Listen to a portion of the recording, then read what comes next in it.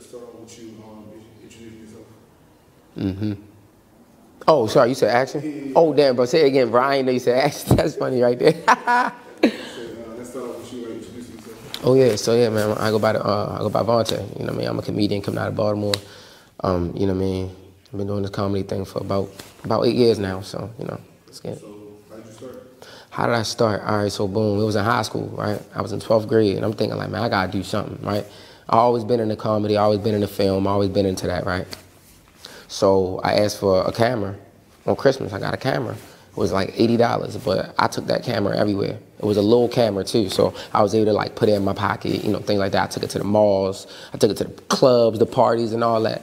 In high school, you know, I was bringing the camera everywhere I go, and I was making vlogs. Come to find out, you know, people thought the vlogs was funny, so I just said, you know what, I'm just gonna make some funny vlogs, and they started on YouTube, so yeah, it's lit.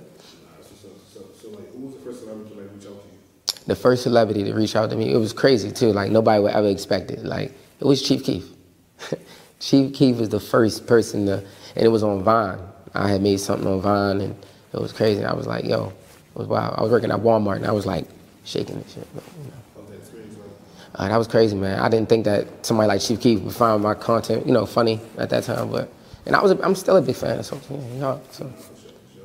Like, who was the first comedian though? Like you know, like, who's your favorite comedian of all time? My favorite comedian of all time, Martin. I like idolize Martin. Like Martin, just bringing that whole style of comedy back. I feel like that's the lane I'm trying to go for. You know what I mean? So like the acting and the, like we need TV shows like that. So I'm trying to make it happen. For sure. Yeah, I think that when I was watching Martin, I was thinking like, dang, I can really do that. Like I know I can do that. And his he punchlines, all that. So yeah. And like, how you know females so well? Like, oh yeah, I know the girl. Oh yeah, see, I know the females really well. They be like, how do you know that? Because like, I've been on dates, you know, and I be seeing what girls do when I'm in the car with them, and I be like, yo, you really do that? A lot of girls do that. They be like, I don't know, I do it. You know, I'm like, all right, well, shit, if you do it, that's what happens. And I make a video about it, and then it just, you know, yeah, it's crazy. you feel like that's like your platform right now? I think the women, definitely. I think the women have supported me just tremendously. I feel like that's like my biggest fan base that I'm tapping into. So that's why I got the Vontee bonus out, so that way the girl, you know, the women can just tap into it. So for sure. You know, going up basically, you know, how you do the females, so which things like the video that kind of, you know, like helped you jumpstart your career? Like the video, I think the biggest video that changed it all was like more so I made the one about how hood chicks be outside with they brothers, right? So they was on the block, and I had my homeboys out there too. So you feel me? It was really funny how the whole thing would happen. But you know what I mean? I had made a video about that, and then I was like, you know, Bizzle getting better. And then everybody started saying it, and then the comments went crazy. A couple people just reposted it, and it was, I probably got about 30,000 followers in like 2 days off that video. So sure. So what's next? Next thing I'm about to do is I'm about to start my own TV show, man. I want my own TV show. I want my own, you know, own creative space where I can have my own type of real life skit. Like, let's make them longer, right? Let's make them longer. Even if we can't get it on TV, we can start it with YouTube, right? We can start with YouTube, make these skits longer, make them more in detail, make it more funny, cast for some characters. You know what I mean? I really want to be the next, I want to say like a Martin. Like, he's definitely up there, and I really want to follow that. So I think that is my next goal for sure. And stand-up comedy. Right? So I've been doing my stand-up comedy thing now, and I want to take that more serious, right? So we're trying to like get this tour together, but due to goddamn COVID, everything is just so crazy. We don't know what we're going to do, but so stand-up comedy and film, those are my two main hard hats that I put on, so for sure. All right, and speaking of COVID, like, do you think it's been like beneficial? Do you think it's been like detrimental? Like, that's a great question. On the phone? That's a great question. Actually, COVID was beneficial for social media, you know, people on social media, because everybody's on the phone now. You know, we seeing a large increase of views due to Netflix, everything. People are watching right now, right? The bad news is you can't interact with your fans, so you really can't see them, right? They're just like, you know, they're out there, you know it, but you can't see them because of COVID. So it's like, it's still a gift and a curse, you get what I'm saying? But, you know, I feel like when this thing is finally over, so. But yeah, man, for sure, man. What's one thing Yo, I feel like people don't know that, yo, I have a funny side, but I'm a Libra, right? Shout out to my Libra. So I'll be having a serious side where I'll be really like, yo, we can make this, yo, we can do this, yo. We can do that. I'm very spontaneous. I like to do things that I like to, you know, I like to do everything that everybody else like to do, you know what I mean? So, spontaneous, for sure. So far, my talents took me to a lot of different cities so far. I can't even lie, because I've been to Boston, I've been to Chicago, I've been to Cleveland, been to Detroit. Detroit, Cleveland, they lit. Been to Philly, I've been to Pensacola, Florida. I've been to, everybody go to Miami, but I had a show in Miami, for real. So I've been to LA too, so you know what I mean? I've been just trying to travel, you know. Out of these cities, like, which one showed the most love, especially for like you being from Baltimore? For me being from Baltimore, the city that showed the most love is two of them, for sure. I gotta say Philly. Philly be going hard, and Cleveland. Cleveland been going hard too, so them two cities for sure, but I fuck with everybody, so. Everybody. But, celebrities that you have worked with, outside of Chief Keef?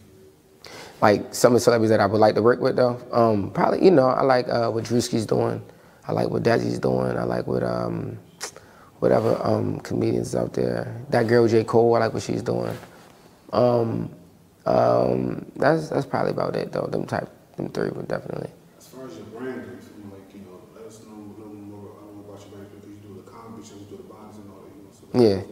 Yeah, so like the brand itself is just, it's the Vontee brand. Like that's what I stamp my name on everything, I want my name to be able to let y'all paint a picture before you even see what I look like, right? So I got the Vontee bonnets, everything got the Von in it, so that's the brand really, man. I got the bonnets, I got the Bizzle do-rags. I'm about to actually make phone cases, right? Because, when I'm in the videos, the phone case would be hard, it's a little slick stuff like that, but for sure.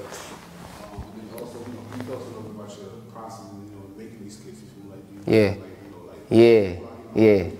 So like, all right, so when I make a skit, I already got the skit to my phone. I already got it, right? So I just be like, all right, let's make this today. Some skits are so funny, I gotta make it right then. I can't even write it down for later. I gotta make this now. But what I'll do is I'll call my homegirl, right? Because me, when I put the bonnet on, I can only do that in front of my homegirl. I can't do that shit. Like, I can't be doing that, right? I be seeing people walk past the car when I make it with the bonnet, take the bonnet off and shit. Like, oh, this Baltimore City, hold up, put this off. So I call her up, we make the video, and like, she does it really professional. She don't be laughing or nothing. Like, she be like this, but she don't laugh and bust out laughing or anything like that. So shout out to her for sure. Them videos be funny. They be funny. Like, what was your, friends and family's first reaction when they see you, take Yeah, it was crazy. Like, my friends and family, everybody was like, hey, people at my job watch you. And my friends would be like, yeah, yo, my grandmother watch you. I'm like, dang, grandma? Yeah, my grandma just bought a bonnet. I said, damn, that's crazy. They would send me the picture of the grandmother with the bonnet. I'd be like, yo, this is hard. So, everybody was happy for sure. For sure. That first video they took off, did you see yourself, being where you are right now? Yeah, man, I actually did. I said, yo, you know what? I know I'm funny. I really feel like I'm funny. Like, I watch my stuff and I be laughing like, yo, I'm crazy. You know what I mean? So I seen it. I said, as long as I can just get my fair shot, right? If I can get my fair shot in this, it's a wrap. The talent there. Do you more so care about, if you think your video is funny, do you mostly trying to get to your audience, what's your statement?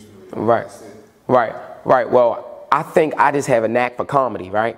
So if I make a video, I don't gotta ask nobody if it's funny. This right here is funny, yo. Y'all gotta watch this, yo. Cause that's how I was when I was in school. Like, look, I'm about to really make the class bust out laughing. Watch this joke, baby. Watch this, shorty. Hey. You know what I mean? All the girls is on me.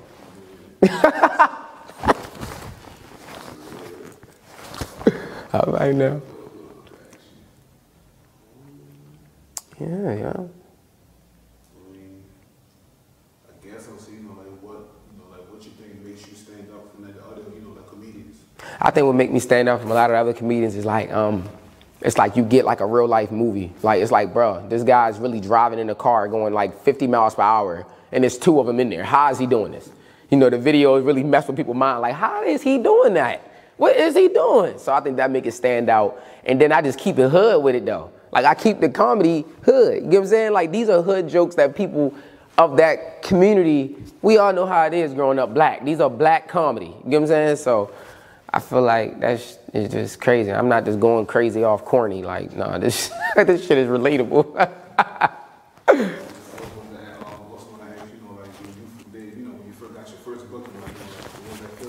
My first booking was crazy. My first booking, I was 19 years old. I had never flew on a plane, nothing like that, right? So I'm on the phone with my people's like, how do I do this? How do I do that? Man, I went out to Pensacola, Florida. Man, listen, they asked me, they said, so would you like to stay on the beach or would you want to stay downtown? I said the beach. Downtown, only 10 minutes away from the crib. I'm thinking like, no, I want to stay on the beach. I stayed on the beach, man. They fed me good, everything. I said, man, this, I can get used to this. I get used to that. But nah. My next step is to, I want to do more for the community, right?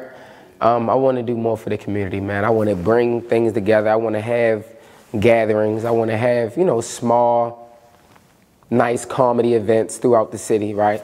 I want to be able to just do that, man. I really want to be able to touch the people. I really do, man. I really want people to be able to see me. I want to see them. You know what I'm saying? So as soon as COVID's over, I'm calling these comedy clubs. You know what I mean? I'm doing what I got to do to, you know, see the people for sure. Speaking about the community, you feel like, do you see yourself like of course you won't get bigger, so you won't have to eventually like leave out of Baltimore because you can't keep yourself complacent, you know, but you see yourself always being able to get back to Baltimore. Like what do I see myself like always giving back? Yeah. Oh yeah, for sure. Like, you know, feel like the city, you know, like of course when you get bigger, you know, you might have to Yeah, no, for real, because I feel like, you know, people get bigger and kind of lose, like, you know what I mean? Like you see somebody come from there and then they get bigger and now they talk different, they acting totally just wild. I don't see myself doing that though. Like I think I honestly made it this far and the city support me so hard because even in the videos, it's still Baltimore. You get what I'm saying? So it's still Baltimore lingo, it's still Baltimore streets, it's still Baltimore characters. You get what I'm saying? I'm not like going out of town. These motherfuckers your cousin, nigga. Like, you see your cousin in my video? Like, come on, man, stop playing. So it's like, I kept it like that. So even when I go crazy, living in LA or something like that, I gotta keep it Baltimore, right? So, for sure. Even though I'm a Steelers fan, I'm a Steelers fan, because technically, I didn't even know, yeah, I was born in Pittsburgh, but I grew up in Baltimore. That's what a little, you know what I'm saying? Because a lot of people out there be like, oh, like, he's from Pittsburgh. Yeah, I am from Pittsburgh. I was born in Pittsburgh. You know, we can't help when we're born, y'all. You get what I'm saying? But I've been in Baltimore all my life. Support system, like, how's your support system, you know, as far as like your close friends and family? Like in sports? Yeah, like, you know, like your support system. Oh, my support, oh yeah, the support system's tough. It's tough. It's good. It's, you know, my friends, family, everybody, they support me. You know what I mean? Even people, like, it'd be crazy. Like, one time I'm driving, police officer pulled me over. He seen it was me. He said, Bizzle, you better slow down. He ain't even give me no ticket, man. That was a cool state trooper that day. And I don't even, but that state trooper, we gotta give him a pass. That was for the community. He did that for the culture. All right, Bizzle. No, for real. So I see the support though. And I get it, so that's what's up.